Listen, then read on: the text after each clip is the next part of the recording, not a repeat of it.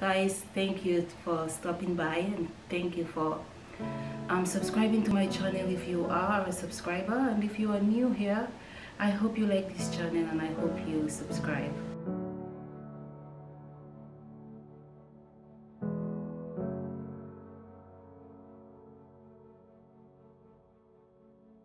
One of the things that I think many of us do, we hold on to our past.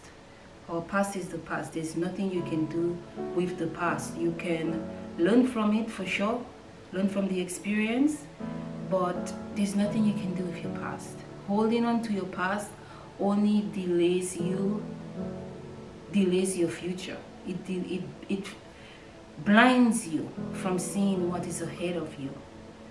To give your past so much power is a very, very sad thing, and I always just am saddened. There are some people who live their whole life holding on to grudges, holding on to people that have hurt them. Guys, this is giving people too much power. I think it was Nelson Mandela who said, hating is like drinking poison and expecting your enemies to die. In other words, it's stupid.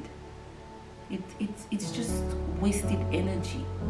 Looking at it, learning from it, and moving forward.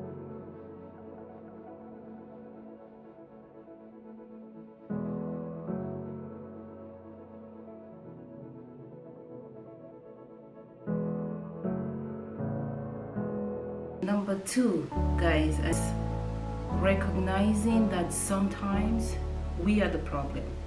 Recognizing that sometimes I am the problem, and many of us, instead of doing that, taking responsibility and accountability for where we are or for just the chaos that is in our life, it's easier to shift or to transfer the blame onto somebody else. But I have realized that this is very dangerous, because what it does is that it never allows you to step back and look at yourself.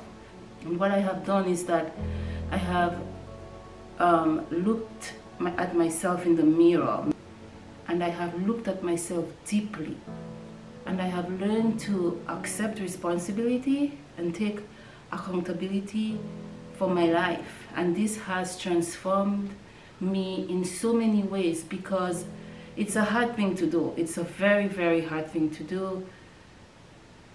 It takes a level of maturity, it takes growth to really look at yourself and accept that, hey, I have a part to play here.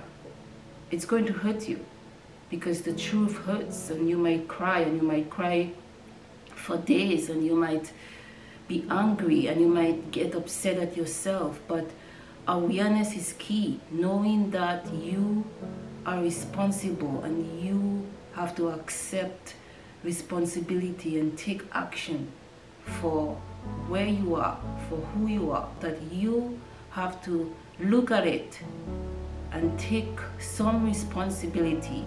And what that does, we take action and we shift power from others to us. And when you have power, when you are in control, you can start over and you can take the necessary action to change your life. And you can learn from it, and you can.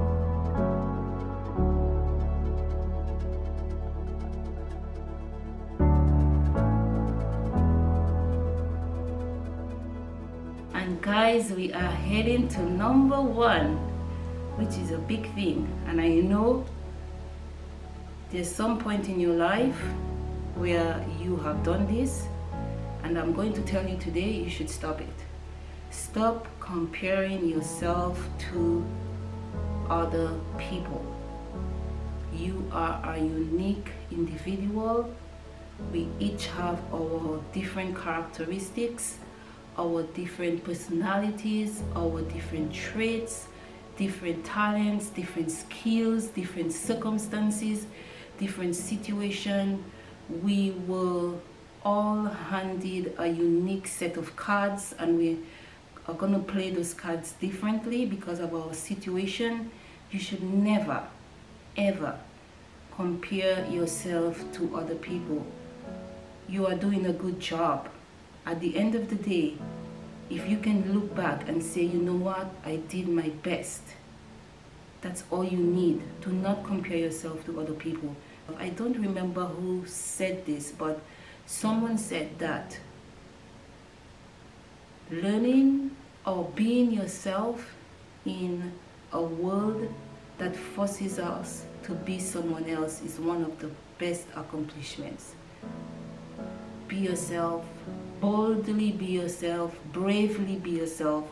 Don't ever subject yourself to trying to be anyone else. You are unique. Can you imagine a world that is full of the same? We need variety. Variety is the spice of life. Be yourself and be bold about it. Be loud about it. Don't let anyone try to change you. Guys, this is it for the video today. I hope you like it. I hope you share and I hope you subscribe. I look forward to seeing you in my next video. Thank you so much for watching.